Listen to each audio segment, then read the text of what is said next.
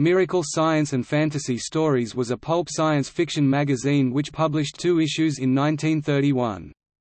The fiction was unremarkable, but the cover art and illustrations, by Elliot Dold, were high quality, and have made the magazine a collector's item. The magazine ceased publication when Dold became ill and was unable to continue his duties both as editor and artist.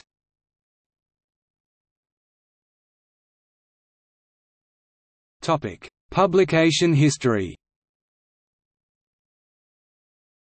In 1931, Harold Hersey, who had been working in the pulp magazine field for over a decade, decided to launch a new science fiction (SF) and fantasy magazine.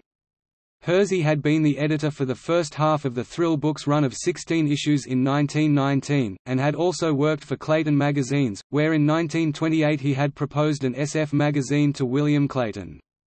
Clayton turned down the idea, but the following year changed his mind and launched Astounding Stories of Super Science, with Harry Bates as editor.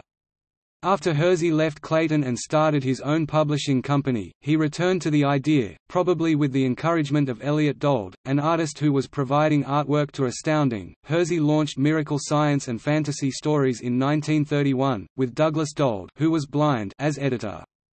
Elliot Dold also provided the cover artwork for the first issue. Elliot's brother, Douglas, also worked on the magazine. Some sources credit Douglas as editor instead, but SF historian Howard DeVore argues this stems from a misreading of Hershey's autobiography. Only one more issue appeared. Elliot Dold fell ill and was unable to continue working on the magazine, and Hersey ceased publication. SF historian Mike Ashley comments that this implies it was probably losing money. Miracle included stories by Victor Russo and John Miller Gregory. The lead novel in the first issue is credited to Douglas Dold and the lead novel in the second issue to Elliot, but SF historian Richard Blyler suggests both stories were collaborations by the two brothers. The quality of the fiction was generally very poor, but Elliot Dold's artwork in both issues was of much higher quality, and is the reason that the magazine remains a collector's item to this day.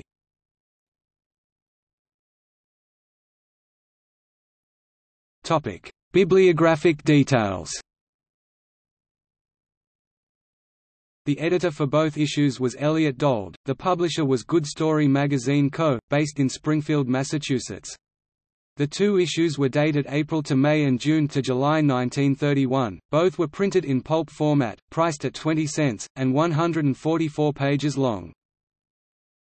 Footnotes